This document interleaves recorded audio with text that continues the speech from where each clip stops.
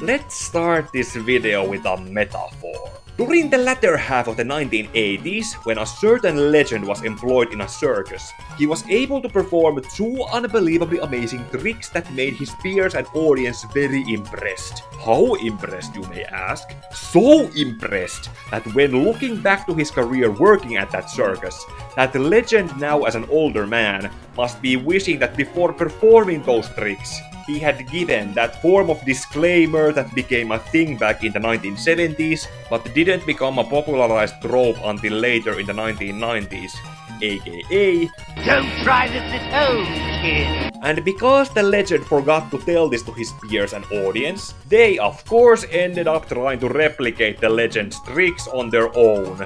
And if you're watching this video, you should probably be able to guess that I'm talking about Alan Moore with his two amazing tricks being Watchmen and The Killing Joke.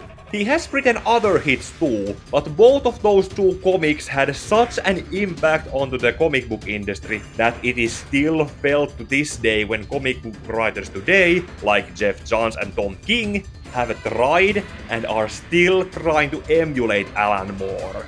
But seeing how The Killing Joke is a shorter story than Watchmen, I'm naturally going to be talking about that one in this video. The Killing Joke was published as a one-shot comic book graphic novel back in March 1988, written by Alan Moore and drawn by Brian Bowen. It was not exactly an original story, but more of an extension of a 1950s comic book story titled The Man Behind the Red Hood, where the Joker was revealed to have originally been an unnamed criminal using the Red Hood identity, who fell into a vat of chemicals, ended up looking like this, and the rest is history. Supposedly it was meant to be an Elseworld story according to some sources, and that is why Alan Moore was allowed to do whatever he wanted with it. Alan Moore has also gone on the record to tell that he felt like DC's then leading editor Len Wein should have reined him in for certain choices he made while writing it, but Wein ended up letting him go along with them strongly. There is more to say about The Killing Joke, its premise and its legacy, but I think it's better to talk about them after I'm done with the plot commentary. Before I start with that, because of YouTube's recently added restrictions, guidelines, such and such, I need to be careful how I word certain events, actions, and give an obligatory content warning. So this video won't end up getting blocked or flagged because I'm talking about this comic. And now that it has been given, you can skip the story commentary to the review part in this time code, and to the movie review in this time code.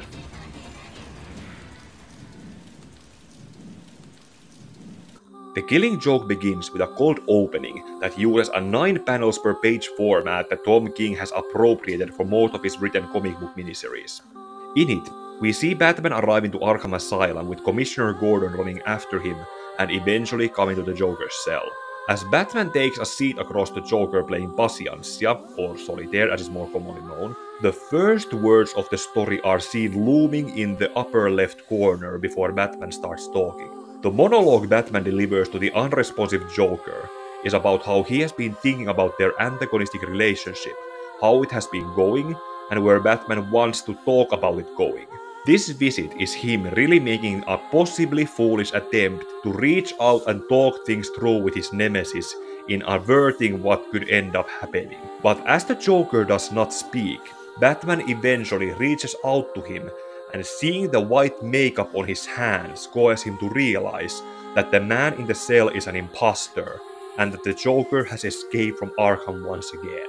The real Joker is then shown to be inspecting a carnival property on sale from its owner accompanying, and the owner must be a very reclusive person as he does not recognize the Joker as a wanted criminal or an escaped mental patient, or question why a potential buyer of his property arrived to the showing dressed like this. While listening to the owner's sales pitch, the Joker is shown flashing back to his previous life as an unnamed, desperate man struggling to make money as a failing comedian to support his pregnant wife. And then after the flashback is over, the Joker discreetly kills the owner with a poisoned handshake while revealing that he has had the owner's partner forced to sign off the property to him already.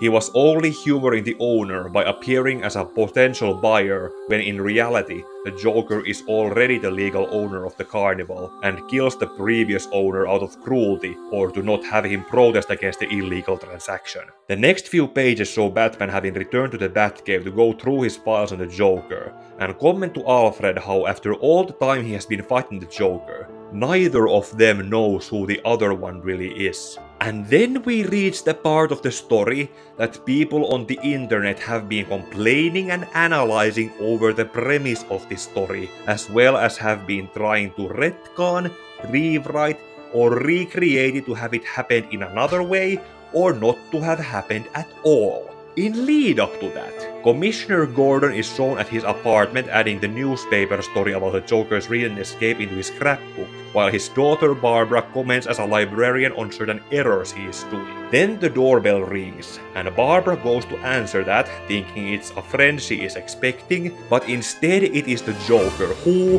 while Barbara is shocked at the sight of him for a split second, shoots Barbara to the west area and causes her to fall onto the coffee table. As Commissioner Gordon reacts realistically to the situation, the Joker has his goons beat Gordon up while making dark humor commentary on the situation, before moving on to do something that YouTube probably won't let me describe out loud. Then we get another flashback scene from the Joker's previous life, where he is drowning his sorrows in a bar and revealing that he left a good paying job to become a comedian who barely gets paid anything. The patrons he is shown drinking with are then revealed to be gangsters, who want to pay him well for helping them break into his old workplace and offer to help him hide his identity by wearing a red hood mask, which the gangsters exposition to be used by multiple different people as added anonymity. The pre-Joker agrees to assist the gangsters in their heist on the following Friday. In the present, Barbara has been taken to the hospital after she was discovered alone in her and her dad's apartment. The doctor tending to her diagnoses that Barbara may never walk again, and Detective Harvey Bullock fills Batman in on what has happened, which includes that Barbara was discovered unclothed with a Joker card and a foreign lens cap in the apartment, which suggests that she was being photographed by her assaulter. After Batman asks the doctor and Bullock to leave him alone with Barbara for a moment to talk to her, Barbara is shown to have a very powerful reaction to what she has gone through, as well as being worried for her father, in taking the comfort Batman is giving to her as she tries to tell her former mentor what she can. Commissioner Gordon is then shown going through what was done to Barbara, as he is also being undressed by the Joker's circus freaks and walked around the carnival that the Joker took for himself earlier. Having been beaten senseless before being brought here, Gordon is confused if he is just having a bad dream before he is brought in front of the Joker and he remembers everything that happened.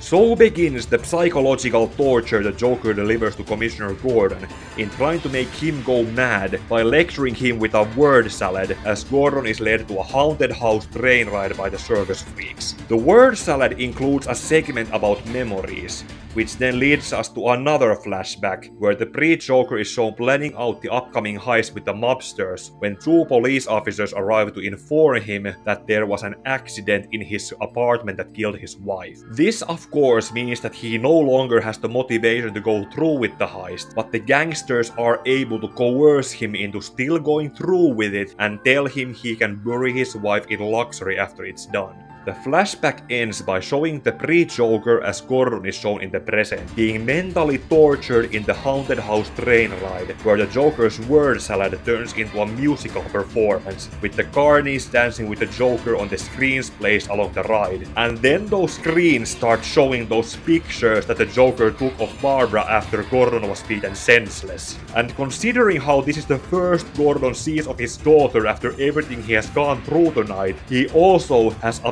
very realistic reaction in seeing them as a concerned parent. For the reminder of the train ride, Batman is shown in a montage looking for the Joker and questioning people like the Penguin and some ladies of the night before being called to the GCPD with the bat signal. There, Detective Bullock gives him a delivered invitation to the carnival where the Joker has Gordon, who after that haunted house train ride is unresponsive to the Joker, who is asking for feedback from the train ride, but in not getting any, sends Gordon back back into his cage before we get to the final flashback.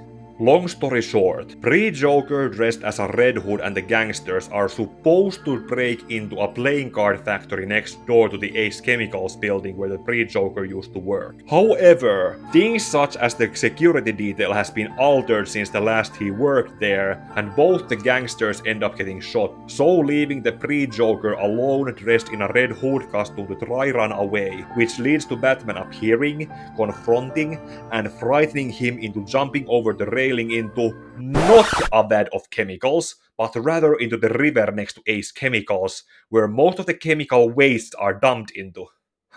Then when he manages to swim far away to get into the shore and take off his Red Hood helmet, the pre-Joker sees his face reflected in the water, which is supposed to be the final nail after all the bad things that have happened to him that causes him to snap and so become the Joker.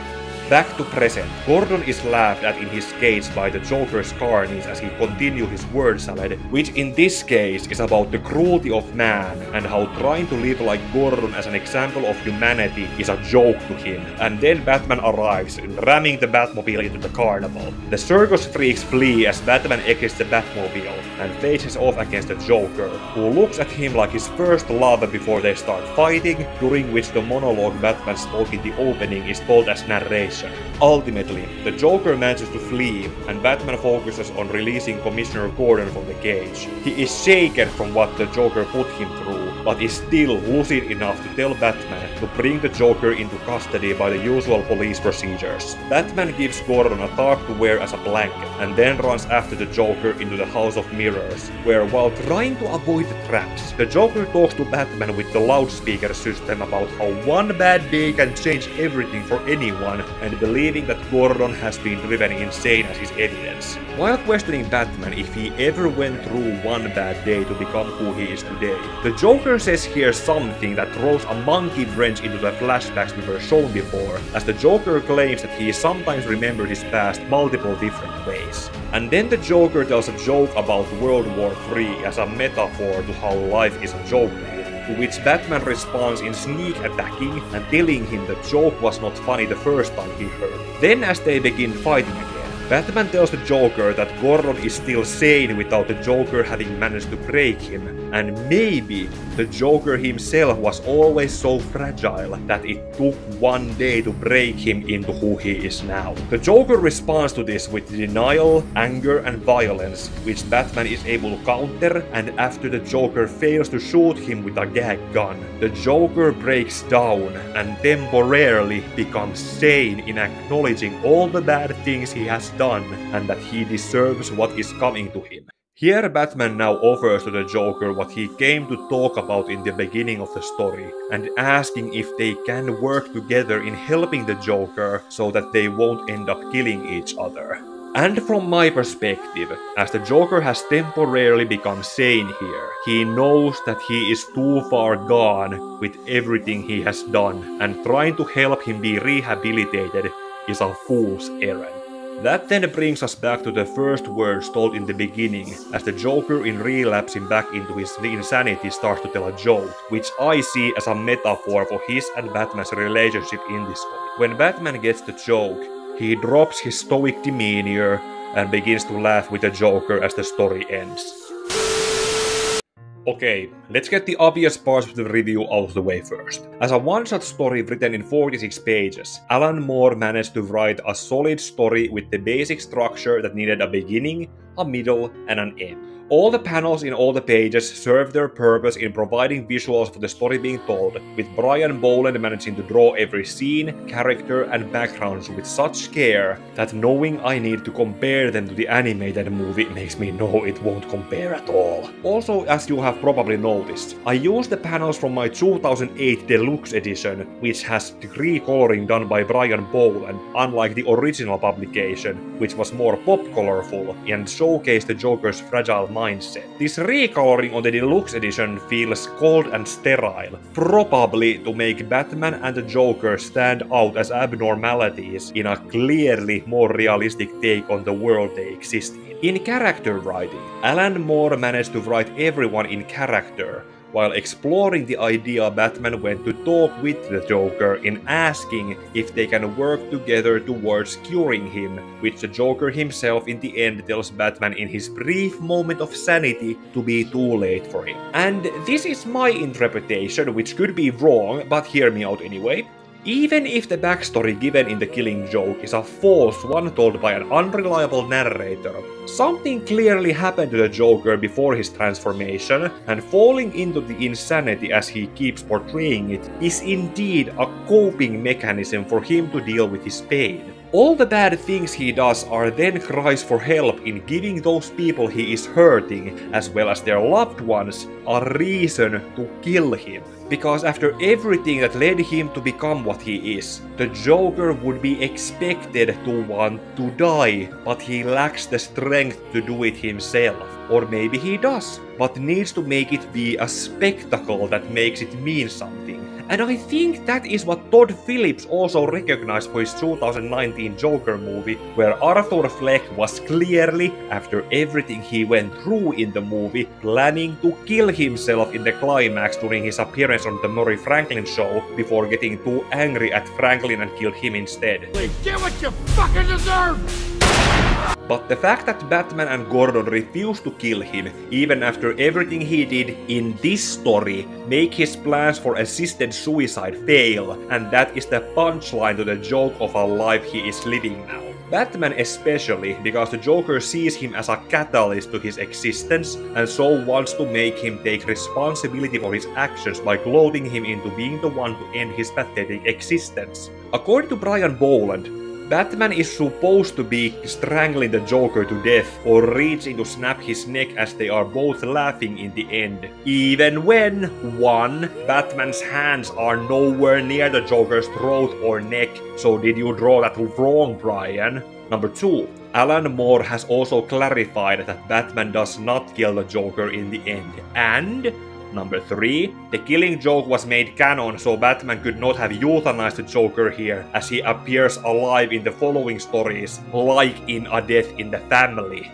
Anyway, that is how I would analyze the Joker based on his portrayal in this story, which could be wrong because so many other writers, like Jeff Johns, decided to take it and do their own fanfiction-like takes following it. Which leads us to the legacy of The Killing Joke, and no, I won't be talking about the 3 Jokers in this video. See, one of those things that Alan Moore has said that he wishes Len Wein had stopped him from doing as his editor was making Barbara Gordon become paralyzed. In fact, Len Wein's exact words to Moore were supposedly, "Yeah, okay, cripple them." Which really shows how much the character of Barbara Gordon was valued at DC Comics at the time. Before The Killing Joke, Barbara's previous appearance was in Batgirl special, where at the end she retired from being Batgirl, and it was, according to some sources, meant to set Barbara up in her place in The Killing Joke. So how the hell was this supposed to be an Elseworld story at all? Anyway, basically what happened was that Barbara was shafted into being turned into a plot device. It was only later when another editor, Kim Yale, and her husband John Ostrander decided to revive Barbara's character as Oracle, an information broker living with a disability. And this is a me issue, as from my perspective, Barbara Gordon is a superior character as Oracle than she was as Batgirl. Similar to how Dick Grayson evolved as a character in going from Robin to Nightwing. So, reverting either of them back into being Robin and Batgirl is seen by me as character regression, as well as a huge middle finger against the people who followed in their footsteps in succeeding them. Yes, I do acknowledge that making Barbara become Oracle was done in response by Kim Yale and John Ostrander to what Len Wein allowed Alan Moore to do. And I try to keep this short because debating over Barbara being better as Oracle than Batgirl should be its own separate video. Anyway, when the New 52 happened in 2011, Barbara was reverted back into being Batgirl while also keeping the events of The Killing Joke in her character history, as well as giving Cassandra Cain and Stephanie Brown the middle finger by cutting their existence from the continuity.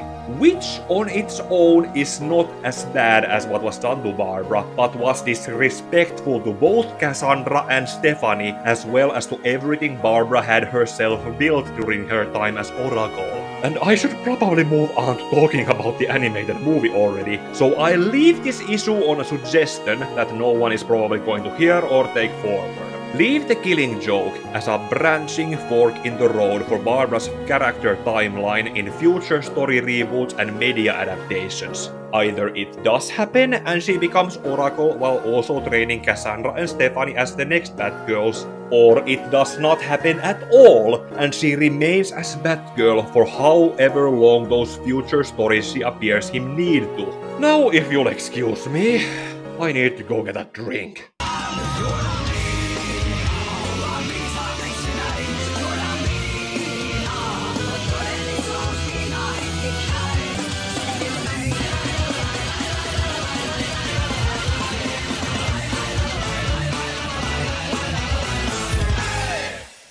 I cringed so much for those first 30 minutes, and I want to get past talking about it as quickly as possible. Basically, as The Killing Joke was a one-shot graphic novel with only 46 pages, I counted them myself, the director Sam Liu, producer Bruce Timm, and writer Brian Azzarello felt that they needed to extend the story so that it fit the 75-minute runtime. And for those first 30 minutes, we basically got Bruce Timm's commissioned Batman x Batgirl fanfiction. Because in case you didn't know, Bruce Timm is one of those people who ships them together as a couple. Unapologetically, without anyone he works with telling him to keep that shit out of his professional work. On paper, Sam Liu, Bruce Timm and Brian Azzarello wanted to add Barbara some more agency by adding that 30-minute prologue of Barbara as Batgirl, supposedly as a 3-year veteran vigilante. But she does not come across as any kind of veteran, and the way how she keeps rebelling against Batman during it makes her come across more as Jason Todd during his tenure as Robin. Long story short, because I want to move on from this opening filler, Sam Liu, Bruce Timm and Brian Azzarello had Barbara get objectified by the prologue's antagonist, while she as Batgirl has an unhealthy crush on Batman, and that leads to something I'm only going to reference with this meme made out of it. That then leads to Barbara retiring from being Batgirl in a worse fashion than she did at the end of the Batgirl special that came out before The Killing Joke. All in all, those first 30 minutes mean absolutely nothing to The Killing Joke, and it would have been much better if it was cut out entirely, with its animation budget being put into improving the animation in the remaining 45 minutes. Or if it was necessary to add this extra long filler prologue, then they should have added Jason Todd as Robin into it as a third wheel to keep this from ever happening. Because in case you didn't know, The Killing Joke happened before a death in the family, when Jason Todd was still alive and active as Robin. And now I'm going to move on to talking about the 45 minutes that were given to adapt The Killing Joke story. It's not good. Similar to the Batman Year 1 adaptation, this could have been a one-to-one retelling with certain scenes extended and some more scenes added in between to bridge them, but thanks to the 30-minute prologue, the animation budget for the latter 45 minutes was left limited, and comparing the panels being recreated into the movie, they end up looking stiff and the facial animations end up showing completely different emotions. And the voice acting is not helping the matter. Remember last year how I mentioned in my Arkham City video that Mark Hamill was planning to retire from voicing the Joker after that game and would only come back if The Killing Joke was adapted? Well, unfortunately, that return to his work was supported with a poor script where reciting the dialogue from the comic ended up coming across as just that, with Mark Hamill as the Joker, Kevin Conroy as Batman, Tara Strong as Barbara, and Ray Wise as Commissioner Gordon just reading the dialogue from the comic with their character voices. And again, unfortunately, the script given to them made changes to some scenes where their delivery became too passive or had the wrong emotion being expressed. Let me give you a list of some changes and additions similar to what I did with Batman Year 1. Number 1, there is no cold opening once the Killing Joke part of the movie starts. There is more talk than usual, and a setup with Batman and Harvey Bullock discovering Joker's 3-year-old victims before he goes to Arkham. Number 2. It is not raining as Batman arrives to Arkham, and this cameo by Two-Face is less symbolic in portraying the duality between Batman and the Joker. Number 3. The Joker lets the previous owner of the carnival see the renovations begin before he dies. Number 4. Jason Todd is shown to have died before this movie even happened by having a picture of his dead body appear on the Bat computer when Batman goes to review his file on the Joker in the Batcave. And I'm just going to say that Batman would never have gone to have that conversation with the Joker if this took place after he killed the closest thing Batman had to a son. Number 5. Barbara being shot is shown in slow motion, during which she is shown to react by looking up and down instead of fighting back against the Joker when she sees him. I already mentioned this in my Arkham Knight video last year, where I also said that if Barbara has the time to do that, then she should have had a more defensive reaction rather than just surrendering to her fate. Number 6. Because most of the animation budget was thrown at the opening 30 minutes, the pre-Joker in the flashback scene when drowning his sorrows at the bar with the gangsters comes across like he is sober and just talking to the gangsters because that is what the story needs. Number 7. Batman when visiting Barbara in the hospital comes across more passive, and Barbara in her shock just lays on her bed without reaching for Batman to comfort her. Which, when we have to acknowledge the opening 30 minutes, is probably where the budget to animate that ended up at, and why the context between their hug would have been different. Number 8. In the flashback where the pre-Joker is told of his wife's death, his reaction to the news is portrayed like he is told some generic bad news, like his favorite TV show got cancelled. Compare that to the shock he actually has when he is told the bad news in the comic. Number 9. The montage of Batman interrogating criminals on where the Joker is replaces the Penguin with this random nameless crime boss, and there is this Nolanverse trilogy reference in the middle. I swear to God, man. I don't know. Keep it around. I swear to God. Swear to me! Number 10. Gordon in his naked ghost train ride is also put to judge a kangaroo court judging an unnamed accused, whom he based on the accusation judges to be thrown at with the book. He then throws the book at the Joker, who blocks it with a cardboard cutout of Batman. Number 11. That musical number from the comic is given composition to have music in it, because this audiovisual media needed it, and I think this was the first and only version they made of it. I go loony as a light bulb battered bug. Number 12. Pre-Joker in his final flashback while being confronted by a slowly and swiftly walking Batman while wearing the Red Hood costume actually falls into a vat of chemicals this time. Number 13. The scene of Batman interrogating ladies of the night is extended with more dialogue to remind us that Brian Azzarello wrote this movie. You'd think the most important thing for him is to... What? Have a good time. So why do you think he hasn't been to visit? I don't know. Maybe he found himself another girl. Number 14. Batman arrives to the carnival with the Batmobile, like how Dumbledore is described in the book asking Harry if he put his name into the Goblet of Fire, contrast to how in the comic he arrived like how Dumbledore is shown doing it in the movie. Harry, did you put your name in the goblet of fire? No, sir. You asked one of the oldest students to do it for you? No, sir. Number 15. Because of the previous change, Batman is ambushed by the circus freaks and the animation budget is put into that fight sequence. Number 16. The word salad speech the Joker gave to his circus freaks about Gordon being a prop representing the average man driven insane is given to Batman as he fights the circus freaks. Number 17. Batman, while chasing the Joker into the House of Mirrors, is ambushed by the circus freaks, and I'm pretty sure he ends up killing one of them by purposefully dragging it down to the spike trap. Number 18.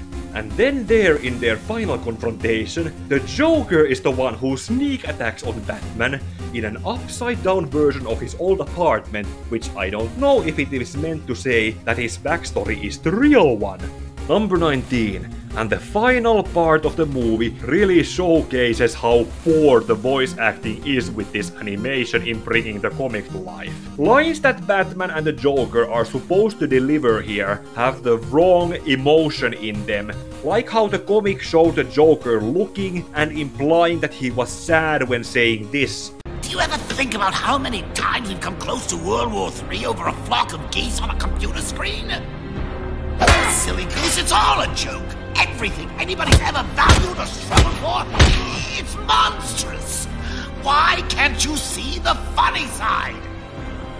Why aren't you laughing? Batman sounds too passive-aggressive when he responds back to that, while also roasting the Joker for being too fragile. Because I've heard it before. And it wasn't funny the first time. I spoke with Commissioner Gordon before I came in here. Despite all your sick, cruel, vicious little games, he's as sane as he ever was.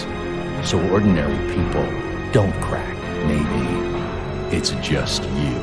And the Joker's breakdown into becoming temporarily sane just shows him being mildly frustrated and disappointed, rather than sad and remorseful at what he has done for apparently no reason. Batman also doesn't sound like he is really serious in offering to help the Joker into being rehabilitated, because he sounds too passive, and this look on the Joker's face seems to agree with me. Damn it. Well, what are you waiting for? Kick the hell out of me and get your standing ovation. Come on! I don't want to hurt you. I don't want either of us to end up killing the other. But we're running out of alternatives. Perhaps it all hinges on tonight. I don't know what it was that bent your life out of shape, but maybe I've been there too. Maybe we could work together. I could rehabilitate you. You don't need to be alone.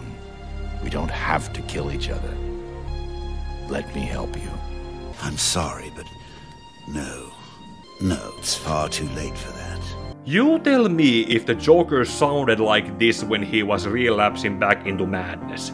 Also, seeing as I'm doing this video with Kevin Conroy no longer with us, criticizing his and Mark Hamill's voice acting feels wrong after I, along with so many others, grew up with their voices being synonymous with Batman and the Joker. Unfortunately, this movie decided to use them without a proper direction, and just like with the Justice League Doom with David Warner also did, the Killing Joke movie's latter half in adapting it just feels like wasted potential now, with its first half having ended up as a prime example of what not to do. Oh, and there is also a change number 20, where Barbara is shown to have become Oracle after becoming paralyzed. But again, just like with Justice League Doom's ending, where Batman resigned from the Justice League and Superman gave him kryptonite as a sign of trust, there are no follow-ups to this movie as it exists in a vacuum, so it ends up meaning nothing. I'll end this rant by saying what they could have or should have done instead.